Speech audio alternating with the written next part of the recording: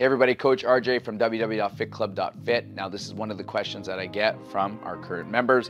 They ask why I can't lose any weight when their nutrition is on point. Now when it comes to losing weight, the simplest solution is calories in, calories out. Now there's gonna be times of the month, there's gonna be times in your life where it's gonna fluctuate. Stress does play a factor on how much water you're retaining and how much fat you're able to lose, because yes, cortisol does play a factor in it. But today I want to just simplify it for you so that we can just have a nice clear path and make it easy for you to determine why it is that you are gaining weight. Now, if you want to see more weight loss without actually being more active, then you have to cut more calories. It's that simple.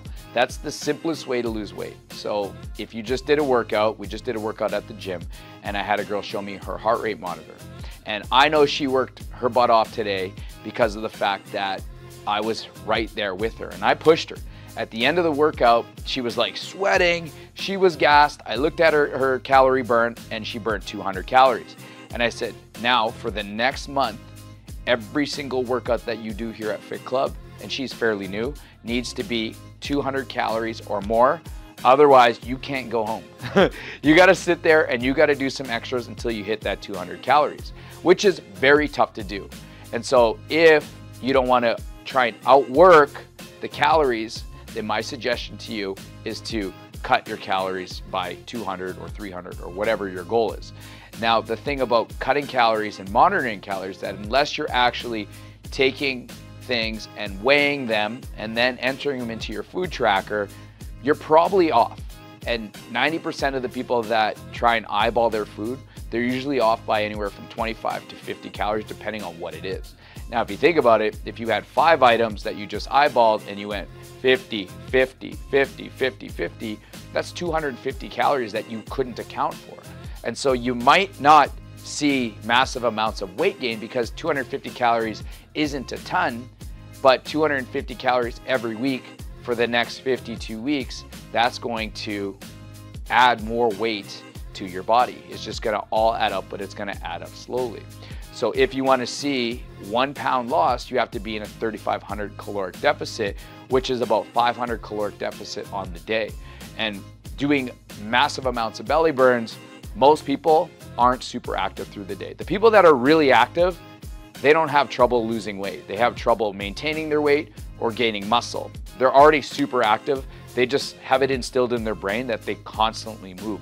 One of our biggest weight loss clients, Amanda Pottery, who lost over 200 pounds, like she, the other day, hit 50,000 steps plus she did workouts. I mean, now she's just in this constant weight loss mode.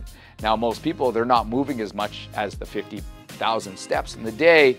And so for them to get active more is tough, right? And so your caloric allowance, being somebody that maybe goes to the gym once, 5 days a week, where you're burning about 200 calories, you might not have a lot of muscle because your job and your lifestyle doesn't need it.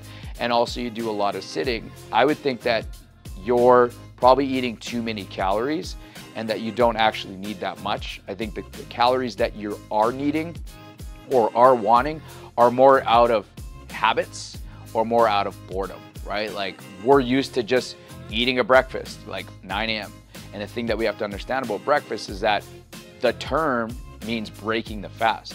So traditional breakfast is in the morning, but you can eat a big meal at 3 a.m. because you went to the bar and then you get up at 9 in the morning. Do you still need to eat even though you just ate? No, right? So once those calories are burnt off and you've actually burned them off through exercise, then you can throw back more calories, but you don't necessarily always have to eat at the exact same time every day, especially if you ate later in the day or you ate more calories than you were allowed the day before. And so what do we need to do? Okay, so here's the simplest solutions. Number 1 is to increase your workouts. Me personally, I would rather outwork a bad diet, okay? So immediately you're burning more calories. Number 2 is that you need to monitor your active calorie burn and see if you can actually burn more. My recommendation for you, which it's tough for a lot of people, but I personally aim for 1,000 active, and that's a very big day for me. So for you, it might be 500 active. If you do a lot of sitting, you do 1 workout a day maybe, you might have to get moving more, you might have to get that heart rate up higher, throughout the day, not just your workout, so that you can get that 500 to 750 active calories. And then the last but not least is be consistent with your strength training, because muscle requires more calories. So then when you add more muscle to your body, the body demands more calories to keep the muscle fed. But here's my tip to you, is that just because you added more muscle, just because you increase your active calorie burn, and just because you're increasing the amount of workouts that you're doing, we want to stay in and around the same calories that when you started as to where you are now. And do this for a minimum of 90 days. And if you can do this in a minimum of 90 days of being consistent, where let's say it's like 1,500 calories, but now you're actually burning 2,000 calories. Well, now we're in that 500 caloric deficit.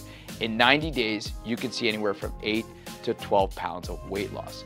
And all it requires is to simply increase your workouts, monitor your active calories, or you're building more muscle at the same time. So be consistent in those three things. Make sure that you're tracking your food, keep yourself in a caloric deficit, and think to yourself, am I hungry because I'm bored, or it's out of habit, or did I actually earn the food that I'm about to eat? So guys, I hope that was a simplified version. Hope it opened you up a little bit to your mindset as to how calories are used in your body. Look at food as fuel, not as a passion or something that you fantasize about. Enjoy your food. This way we can focus on what your goal is, and we want to get you there step by step. So I'm Coach RJ, www.fitclub.fit. If you're interested in coming in and learning a little bit more into nutrition, being held accountable for the first 28 days of your 90, then mention the belly burn and we'll get you started today.